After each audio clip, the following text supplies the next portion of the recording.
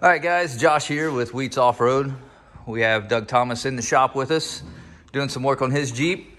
Why don't you just give us a breakdown on what you've got done here, Doug? Well, the Jeep itself has a LS3 6L80 transmission, 3/8-1 out of transfer case. Went to Rock Jock 60 axles, ultimate axles. I continue to break the axles, the gears, so I brought it to Mark, and Mark has set me up with a Shea 14 bolt from Wide Open Designs. And since we went ahead and did that way, went ahead and triangulated the rear, coilovers in the rear, moved the fuel tank to the rear, basically taking the rear end to the next level. And the next time around, we'll look at doing the front end. Okay. Well, appreciate the information, Doug. And we're going to walk around the Jeep real quick and just kind of look at some of the goodies. Okay. We'll go ahead and start here with the engine. Give me just a second here, guys. I'm one-handed. All right, so there's that LS3. And one of my favorite things about doing the LS3 is you have such a straight shot to the AC. You don't have to worry about the cover being as high as like a 5.3. This is installed by Orrin Anderson at Track and Trail Off-Road, and it's got the RPM Extreme system, so the computers work with the Jeep computers. So all gauges work like they're supposed to. Everything works like it's supposed to. So it retains the entire canvas system. Retains everything, exactly. The two computers work together. All right, well, let's move on.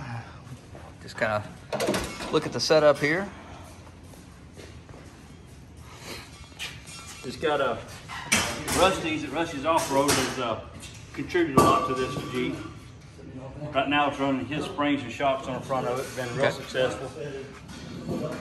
Now these bead locks. Tell me about these bead locks that are on here. Well, actually, there again, they came from Rusty's. I just told him I wanted some shiny, and he had those in their trail gear, and they've held up really well.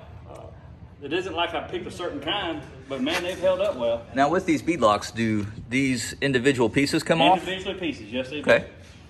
Can't tell you why it's that way, but I can tell you I have thrown this Jeep all over the place, all over this country, and it's done quite well. Fantastic.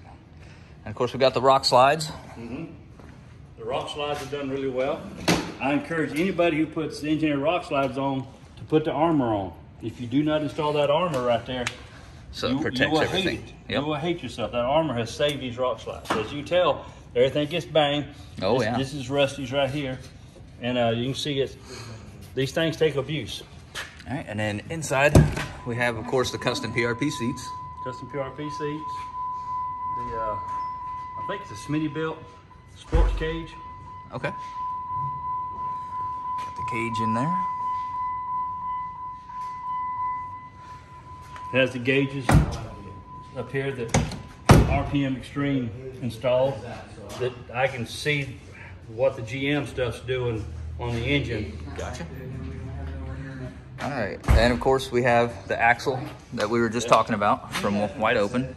So it's a beast. It's next level. And then of course the tank relocate. Check it. They did a tremendous job inside of here with all the retaining the look of the Jeep on the inside.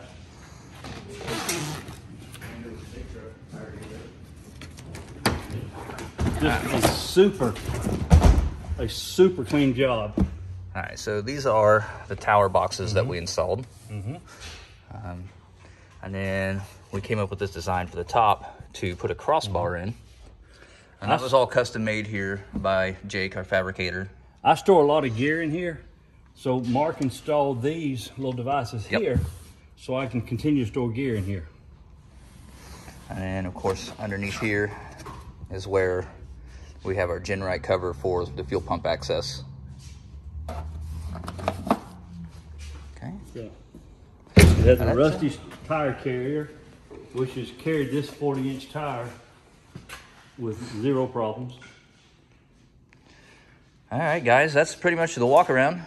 We appreciate you giving us the information, Doug, and we're glad to have you here at Wheats, and can't wait to see what this thing does. Hey, they do an awesome job here. I told them you ought to do it for a living. Thanks, Doug. Yes, sir.